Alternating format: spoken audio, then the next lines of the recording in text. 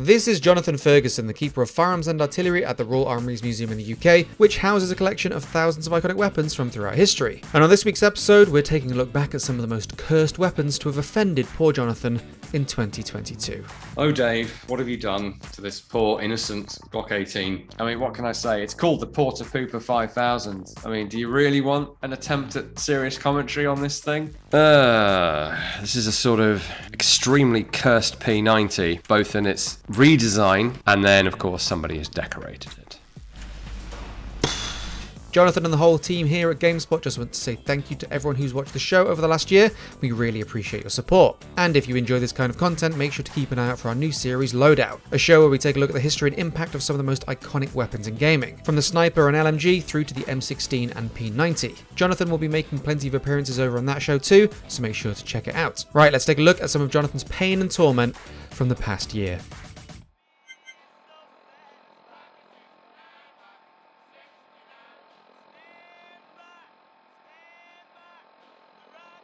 Right, what have we got here? An M1 or M1A1 Thompson with jungle mags. That's the least of this thing's problems. We've got a really weird, well, it's not that weird. Okay, so let's be kind. So the foregrip, the wooden foregrip of the Thompson has been replaced with a sheet steel heat shield / handguard that's perforated. That's a valid choice in a world of limited resources. The buttstock is the real problem here, needless to say. It is a boot. It's not even a shoe, as the name would suggest, so the name is incorrect. I don't know why you would do that. Okay, let's be charitable. So it's the Apocalypse. You've got the ability to fabricate some sort of a buttstock for this thing, but it's not comfortable. You've got no available rubber blocks or ability to stitch leather, so for a butt pad you just stick a boot on the end of it. What's really throwing me off and making my brain hurt is what appears to be a sliding left side cocking handle. This being the simplified version of the Thompson, it should have a right side cocking handle with a simple round handle like you've all seen. It shouldn't be on the left side, and it shouldn't be a weird rectangular shape. That looks very familiar, but I can't think what it might be from. And it's called the Shoe Mac Uzi 9. Well, it's not 9mm, it's 45, even in the game, so I don't know where the 9 comes from. Don't know where the Uzi comes in.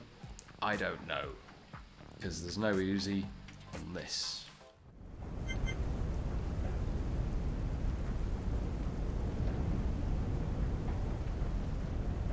I don't know what it is about the poor old Tommy gun. People cannot resist putting it in space. Now, this is quite a nicely done one, but I'm not a fan of neon and different colours, and yeah, not really my thing. We just saw a round of ammunition in the drum there. For some reason, as well as the projectile bit having a glow to it, so it's got some type of an effect. The primer's also glowing bright blue. I don't know why that would be the case. It's either an energy weapon or it's a normal projectile weapon, I would think, but this appears to be a mixture of both. Making an energy weapon that harks back to the Thompson, I can get behind that. I'm not so big a fan of modifying a Thompson to make it futuristic, but clearly it speaks to something in people because it happens quite a bit.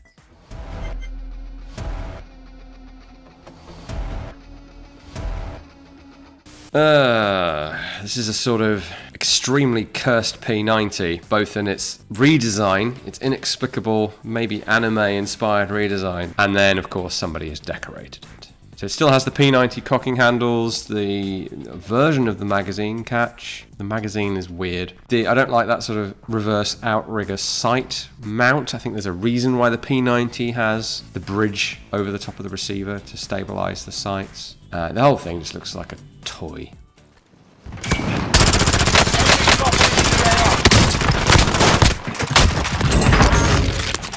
Right, I'm getting pink mist, and not the sort of pink mist that I usually associate with the use of firearms. Just generic neon pink mist when we hit the enemy, almost like some sort of paintball effect. I think the tracer fire as well. I mean, you don't get tracer fire out of firearms unless you put tracer ammunition in them, but regardless, for this gun it's pink. It's unspeakable, really.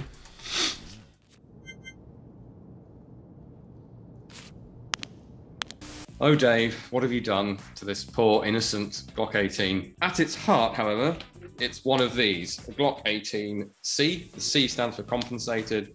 And here is ours, or one of ours, in its original Tupperware style container with the markings on it, which is very nice. So when people call the Glock tactical Tupperware, they're not just referring to the plastic frame. Well, they might be, but it actually does come in Tupperware. Now, from what I can see under all of this nonsense, it's a good representation of an 18C. Now, I can't hope to replicate the dubious configuration seen here, but I happen to have a Surefire light module here.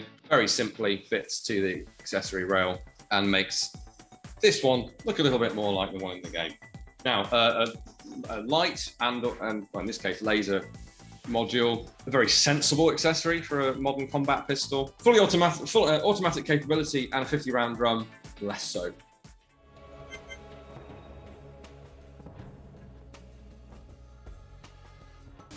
I mean, what can I say? It's called the Porta-Pooper 5000. I mean, do you really want an attempt at serious commentary on this thing? I suppose you're going to get it. I mean, the thing looks like it's covered in it, doesn't it? I don't know if there's a clean version of this gun. Inexplicably, the yellow bits are clean, and then the rest of it is just brown. Maybe it's an aesthetic, I don't know. All right, let's watch it.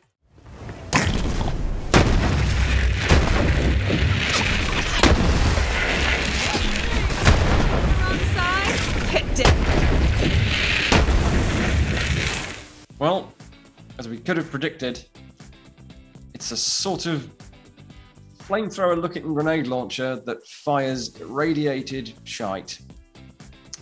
Can I say this is unusual even for a Borderlands game, I would suggest, and it defies interpretation. There's I'm going to try anyway. There's some sort of a vented nozzle, like a well, more like a weed burner really than a flamethrower, but you know, reminds me of a video game flamethrower. A completely pointless front sight there, lots of pipes, and it's kind of punting out explosive radioactive poo bombs. I tell a lie, the front sight is not completely pointless. It is for use in conjunction with a really terrible rear sight that has a weird shape for no reason, but at least you've got something to line up your front sight with, I suppose. And then, yeah, I'm not entirely sure what's happening with the rest of it. We seem to be recoating it with poop at one point.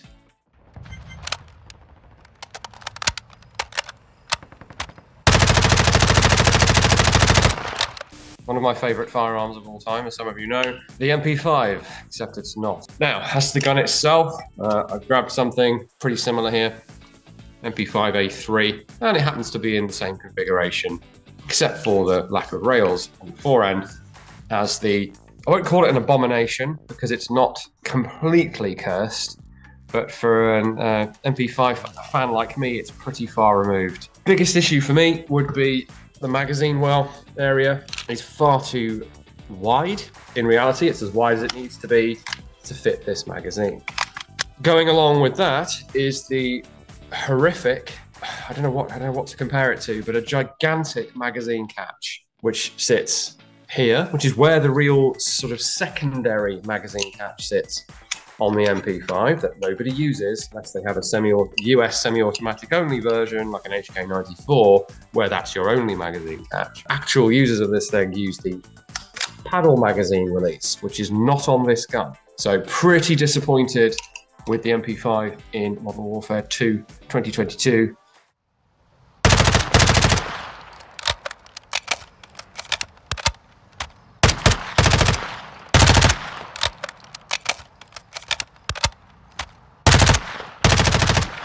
Okay, so watching this thing in action, we see that the cocking handle is not the HK shape. It's not even the G3 shape with the longer leverage, which this doesn't need for anyway. It's not that. It's just a rod. I mean, you could replace the cocking handle with a cylindrical rod like that, but why would you? And it does make it look pretty weird. So we see a version of the reload there, where we get a fresh magazine inserted. We slap the cocking handle to chamber the round. That's how you're supposed to use it. We then see a press check of the chamber That's what you definitely don't want to do with an HK roller locked system. You don't have a means of forward assisting that to make sure it's now fully shut. Your rollers might be ever so slightly out of engagement, which means the gun's not going to fire. So you do not want to be doing a press check on this system.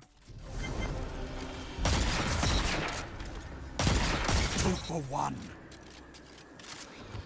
Right, this game is really taxing my brain, which is probably an indicator that I should switch it off. So we've got this thing, and it's obviously a spin on the Old West lever action rifle, but it's so complicated. It's got a spiral fluted bolt, which someone has obviously seen on like a high-end bolt action or something and has incorporated that because it looks cool. Doesn't really make much sense on this. And we've got the John Browning bolt system that's in the Winchester 1892, for example, rather than the classic toggle action. It's not quite the Browning action, but it does have the bolt that protrudes out the back to cock the hammer. So there's some mechanical functionality going on there. And then we can see the rounds, conventional looking, they look almost like steel cased 5.56mm rounds, interestingly. And they are held on a leather shell holder that is part of, strapped to this very elaborate wooden stock. I'd have to say I like the overall design. The sort of black and gold and the dark wood. It actually looks pretty good to me. It's just very busy compared to a real gun. And the cartridges being held opposing each other rather than all going the same way would make quick loading a bit awkward. And mechanically, I can't really figure out how it's feeding those rounds. There's a tube below the barrel that would normally be the magazine, but it looks too short and not kind of connected up to the mechanism in a way that would work.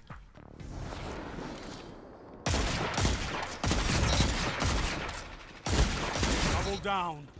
Okay, in trying to figure out if this thing is mechanically viable, I have spotted a weird quirk of the iron sights. So it does have iron sights, as you can see. Looks like it has several. It's got a groove in what looks like a lot like a conventional tangent sight, but it has the ramps for the tangent on top of the tangent. So it's got design elements of a real rifle sight, but they're upside down. And then so you could use the groove, the notch in the back of that as your sight. Then there's a sort of gold coloured horseshoe thing that looks like it could be a rear sight. And then there's a flip up front sight with a round protector and a gold post sitting behind that. And I can't see how that would even flip up to act as a rear sight. And it isn't a rear sight because it's a post. This really makes my brain hurt. I think all of that is just included because it looks busy and interesting, but it doesn't make a lick of sense as far as I can tell.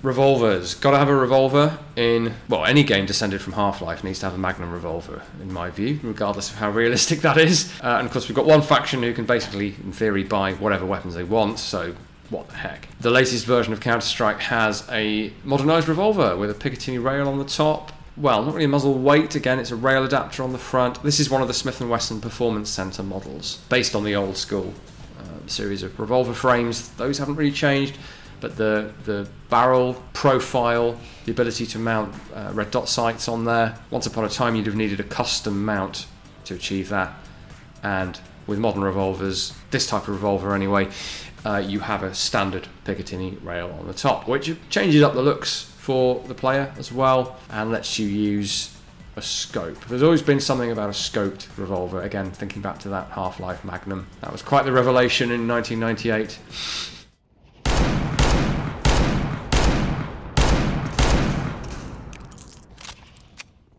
The fanning of the hammer, not really necessary. It's a double action revolver, as demonstrated in the animation, with a weirdly sort of clockworky, ratchety sound, which you wouldn't normally hear. I'd worry if you could hear the lockwork of a revolver clacketing away as you pull the trigger. I mean, if you put your ear next to it, you'll hear it.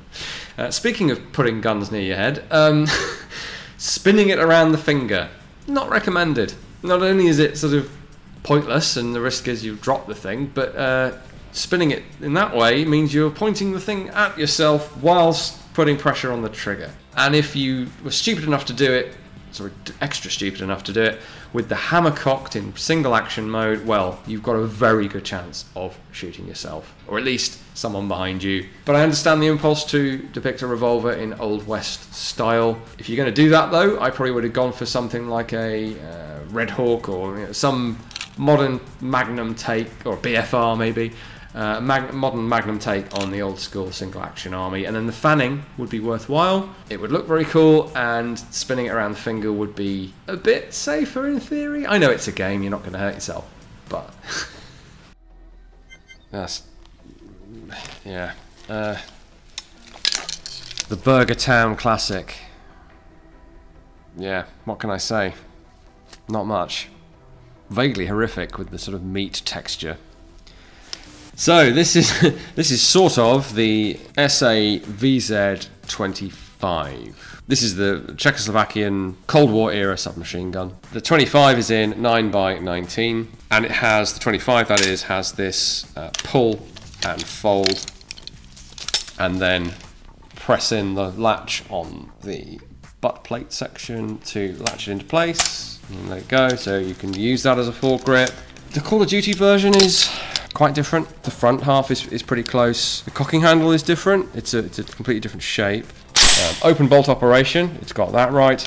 But then the back half, the stock is attached almost like a well rod grip with tabs and 2 screws, not with this all enveloping rear sight section here, which is a more robust setup. And then this rear sight that I don't like is replaced by a standard aperture rear sight with protectors on it. So they've changed up the back end of the gun. The proportions look different too. Other details are changed. I'm going to sound like a broken record, but if you're trying to replicate an historical firearm, replicate it.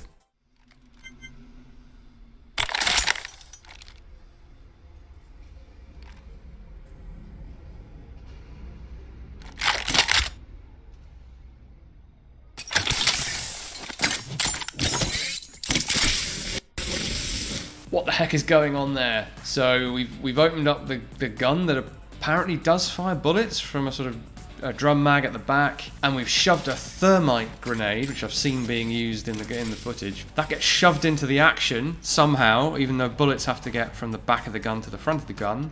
So I'm not sure how that would work. And then that is somehow superheating something. Looks like the barrel is getting superheated, and then that makes the bullets do thermite things. Not a clue. Doesn't make a lick of sense, but it's quite cool. Let's see what damage it does.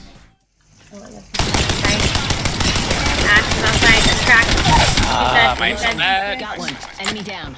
Right, so the effect is fairly subdued. There's not a great deal of incendiary effect that I'm seeing there. It just kind of, as it says on the indicator there, revs up your conventional ammunition. Now, regardless of feed issues, shall we say, heat is a massive problem for firearms. Now, I'd be less concerned about that if this game didn't use conventional self-contained metallic ammunition with brass cases. If it used some futuristic ammunition system, I could get my head around it a bit better. I'm guessing the guns have some sort of cooling system built into them. This one must, because if your cartridge gets red hot, as we're seeing here, you know, thermite's damn hot. Really, really hot. That's how it works. Burns down through things. What happens is the round goes off. You don't have to hit the primer in the back of the case to set it off. If you leave it in a fire or shoot it in a very hot gun. This is why machine guns are typically open bolt, so that there's air able to circulate and stop what's called cook-off, where the round just blows up. Because if that happens before the bolt's locked, the gun will explode. Do it damage, potentially do you damage. So deliberately applying super heat to your firearm is a bad idea. Thanks again for watching. If you enjoy this kind of content, please make sure to like this video and subscribe to the channel, as we'll have new episodes of Firearms Expert Reacts every Saturday and new episodes of Loadout every Sunday. Again, please check out the links in the description of the video if you want to help support the Royal Armouries, and we'll catch you next time.